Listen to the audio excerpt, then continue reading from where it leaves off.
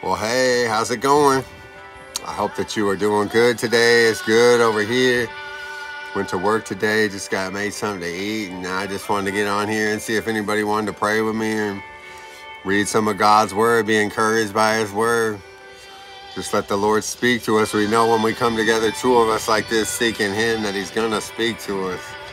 And Lord, our hearts are open to receive what you have for us right now, God. We know all scripture is breathed out by you, Lord, used for training in godliness, for correction, to show us how to respond in every circumstance the way that you want us to, Lord. When we read the word, we see how much you love us, Lord. We see the true nature of God in your word and the way you interact with your people. So we just want to continue to read it, continue to get to know you more, and continue to get to know your ways, the ways that you want us to live better. We want to live according to your word, Lord. We want to please you. Look what you've done for us, Lord. You sent your son to die for our sins. Took all of our sins on the cross, and we're just so grateful, Lord. And we can be righteous before you because of that. But you said if you confess your sins, he is faithful. You are faithful, Lord, to cleanse us from all wickedness, from all unrighteousness. And we're so grateful for that, Lord. We thank you for the gift of repentance, that no matter what we're doing, we can turn around at any time, right this second, right now. And as soon as we actually mean that with our heart, everything changes. And there's freedom in that.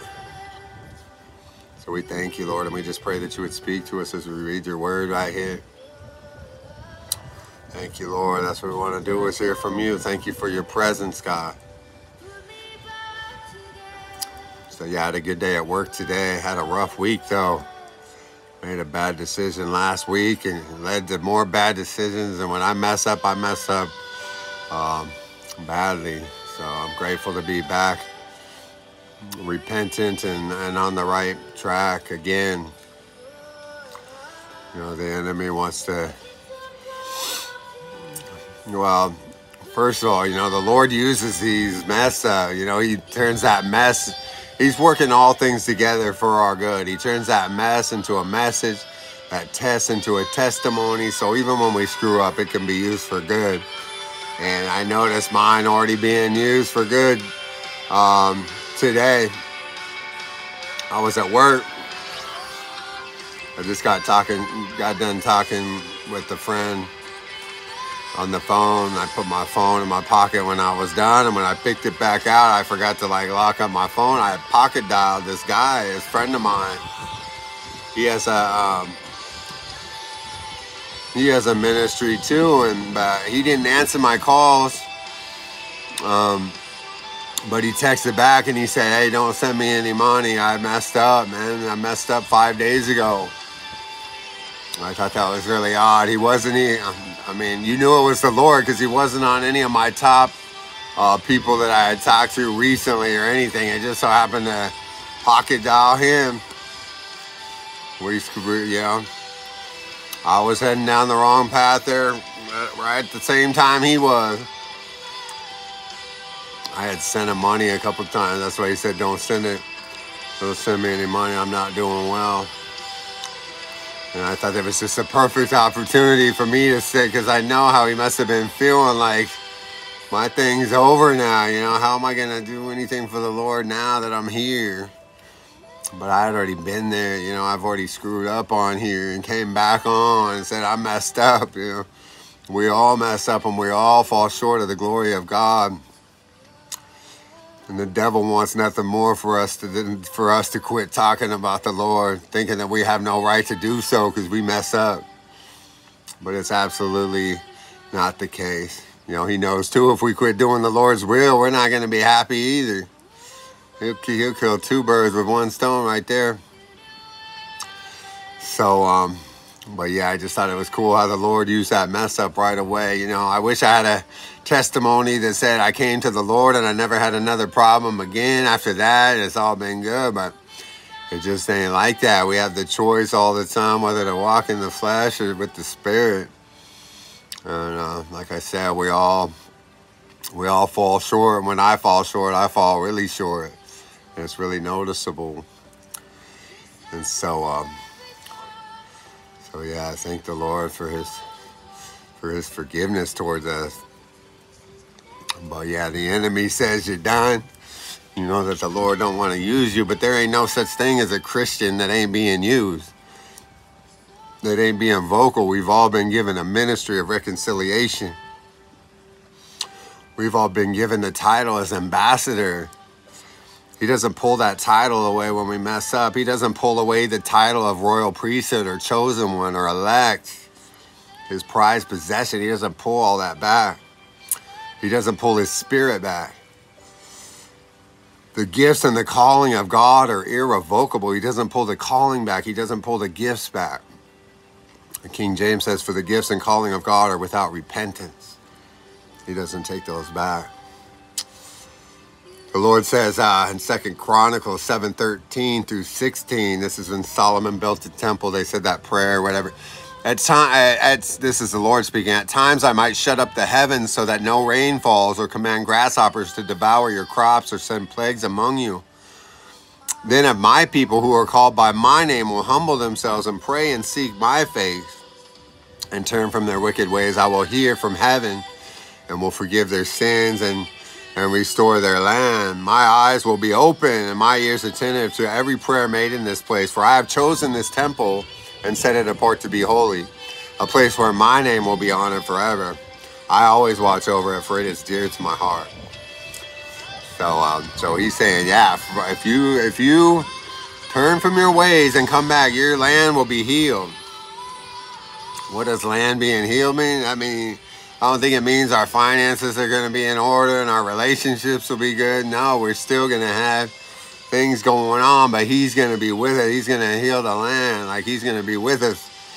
And we're going to have his favor in our lives, and things, we're going to prosper because of him in our lives. But he's just waiting for us to turn and come back. But of course, he still is going to use us. Leaders are held to a higher standard. People that are local, but yeah, he wants to use us all.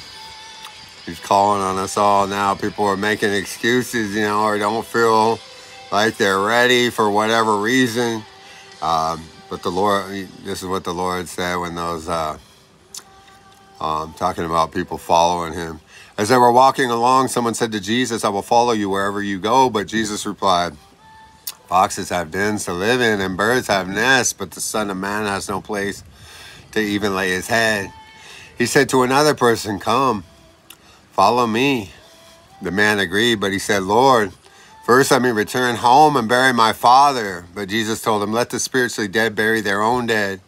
Your duty is to go and preach about the kingdom of God. Another said, yes, Lord, I will follow you. But first let me say goodbye to my family. But Jesus told him, anyone who puts a hand to the plow and then looks back is not fit for the kingdom of God. Luke 9:57 through 62. Yeah, we make excuses as well why we can't go right now. We're not ready, or we want to do this first, or let me get my life together first and then I'll follow you. That ain't what the Lord's saying. He's calling us right now. Don't look back. There's a godly sorrow, when we do wrong. We feel that. That's good. It's good to feel bad for a minute about what we've done and reflect on that. But that isn't something that we're supposed to hang on to. Anything that's keeping you from getting back into things is of the enemy. It's guilt from the enemy. There's no condemnation in Christ. Christ is saying, okay, you're forgiven. You changed your ways. Let's go.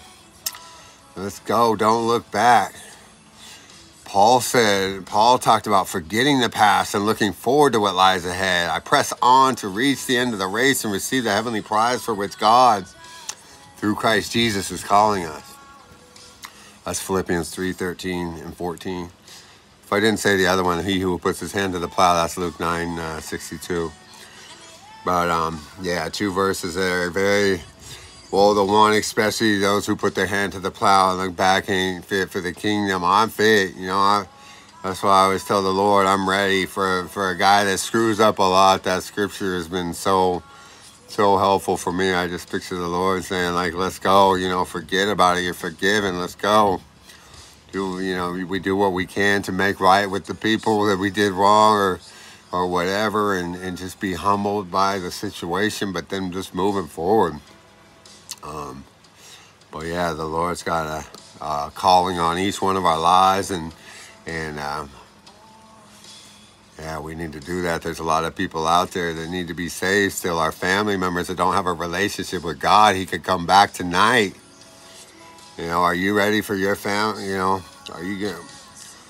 we gonna be going to heaven thinking, man, I wish I would have done more? Or are we gonna say, like, yeah, I did everything that I could. I tried to follow the Lord. I did my best. That's what I want to be able to say. I did my best to those around me within. I did what I could. So anyway, Lord, we thank you for your forgiveness, Lord. We're thankful that you're calling us forward right now, no matter what we've done, and we can turn from our sins, and you cleanse us from all unrighteousness, God. You blot out the transgressions of those that are repentant. And we thank you for the gift of repentance, Lord. And we want to see people saved, God. We want to see people coming to you. It's not that we just don't want them to go to hell. We don't want them to be in the hell that they're in right now, Lord. People in misery and stuff because they don't know about you yet, or they just backslid. And so thank you, Lord, that the gifts and the callings are irrevocable, Lord, that you're just so good, Lord. You don't call the qualified, you qualify the call. Yeah, he already knows we're going to screw up before we even screw it up. Like, it's not like he's going to be, like, using you and then be like, oh, he messed up, now he's done, or whatever. Or she, or whatever. So anyway. But thank you, Lord, for that. And I just ask you to bless my friend right here in Jesus' name. Thank you for reading with me. Thank you for praying with me. You have a good one. All right, bye.